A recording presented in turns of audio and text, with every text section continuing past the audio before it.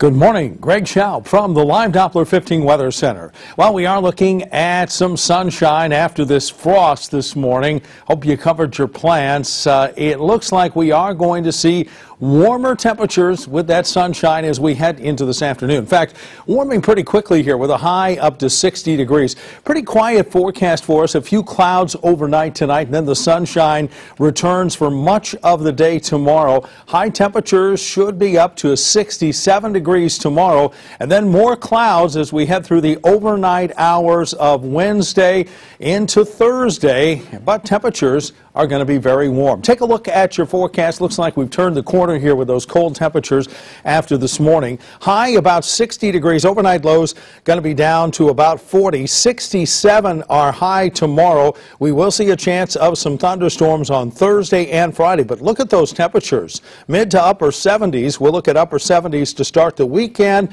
with some showers and some thunderstorms pretty much continuing.